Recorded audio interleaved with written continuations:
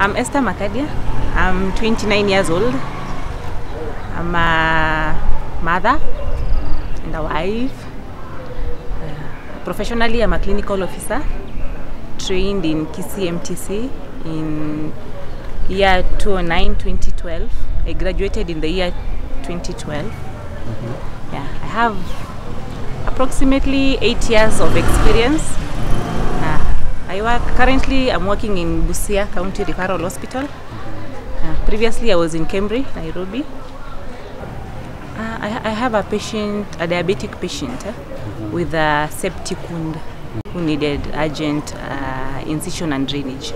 So we see all patients. Those ones we can't manage, we refer. The ones we can manage, we manage.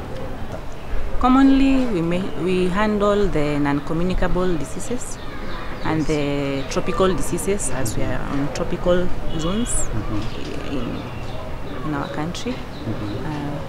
Majorly malaria, amoeba, typhoid fever, bilharzia, just to mention a few.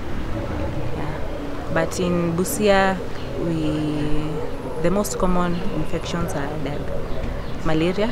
It's a malaria endemic zone, and other organisms that causes the diarrhea. My role as a clinical officer, I'm a primary caregiver. I'm the first person the patient sees when a patient comes to the facility. When a patient comes to a facility, he meets a clinical officer. He gets to be seen by a clinical officer. Majorly we screen for diseases. We send to the laboratory for tests. We make diagnosis. We treat where we can, and we refer appropriately. Not yet.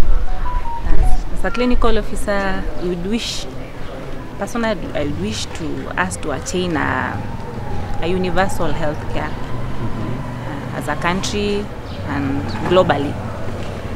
I would tell them to work harder, to look forward for a better clinical officer, better environment, better career progression.